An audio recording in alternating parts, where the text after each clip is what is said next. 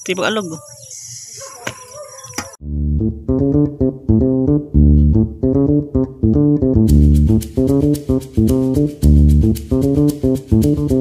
Buhay mga kabukid. Magandang buhay mga kabukid.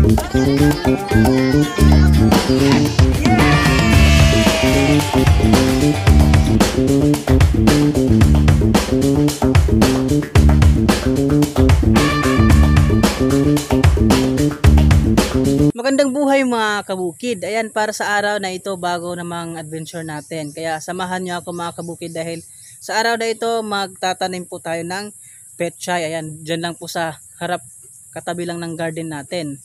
Para maganda tingnan mga kabukid. At magagawa din tayo mga kabukid pala ng yung balayan para sa sitaw. Kasi malapit na siyang lumaki.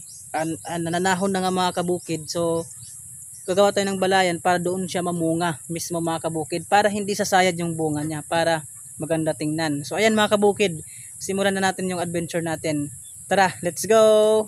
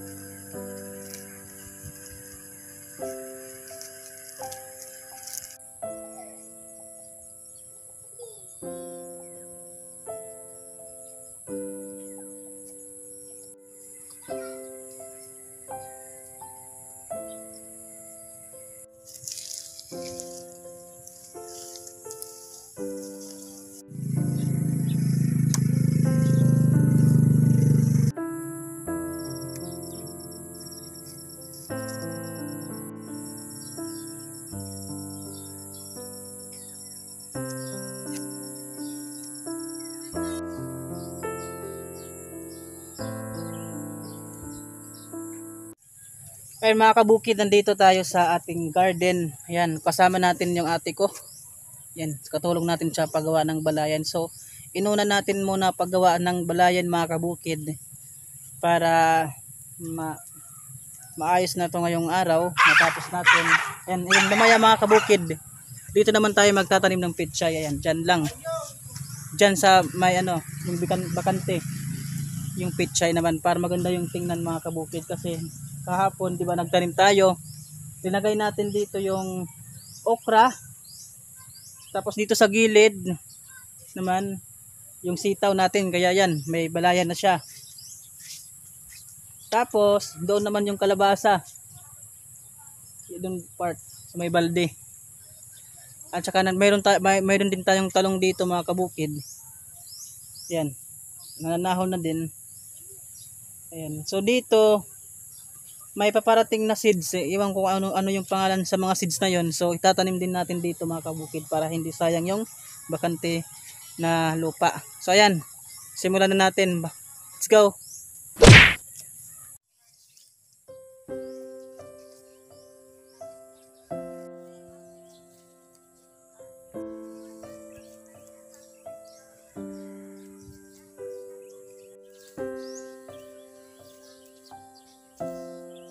Hi mga kabukid, ayan. So tapos na natin na gawa ng balayan yung sitaw natin. Ayan, so gumamit tayo ng plastic na panali or yung tinatawag na straw mga kabukid. So ganito yung pagkagawa namin.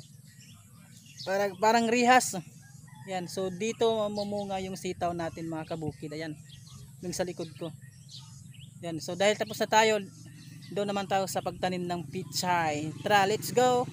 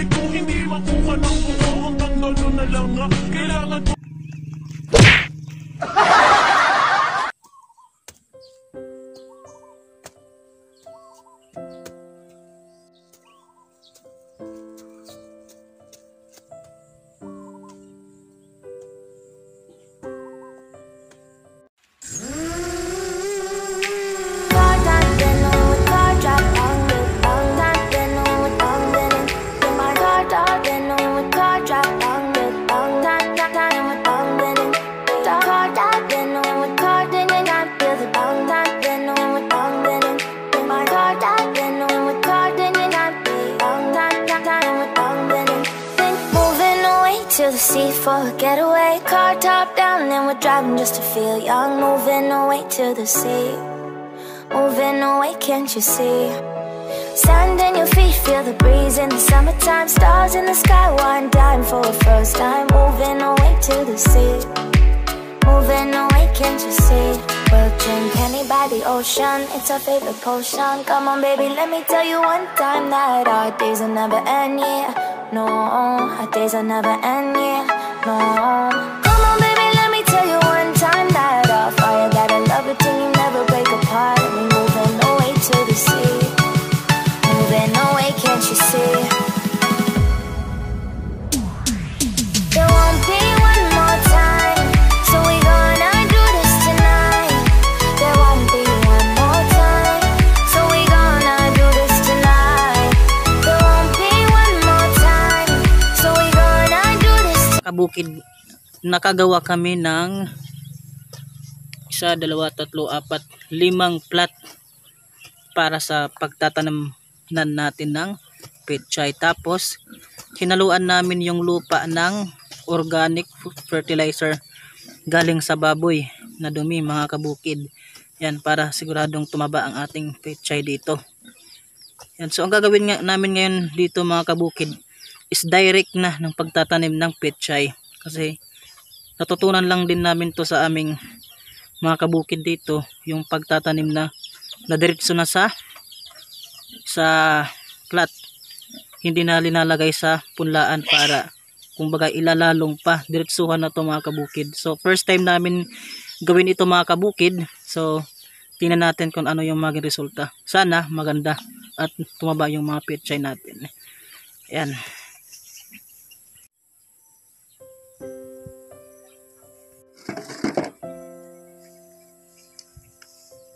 Ayan, mga kabukid, ito na yung pitchay na itatanim natin. So mayroon tayong 5,000 seeds. Wow, napakadami nito, mga kabukid. So ida-direct na natin itanim to, mga kabukid, sa ginawa nating 5 plat dito.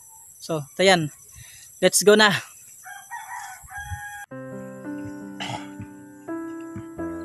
May nakakakonti.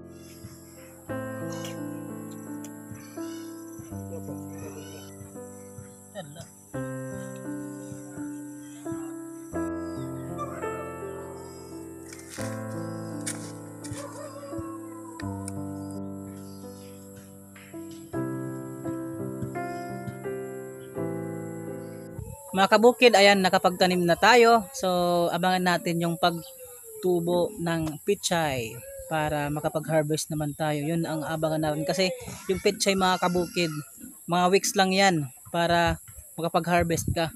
Yan, maganda din yung negosyo. Pero dito sa amin, mga kabukid, pang ulam na to. Ayan, so maraming salamat sa pagtanaw, mga kabukid. Bye bye.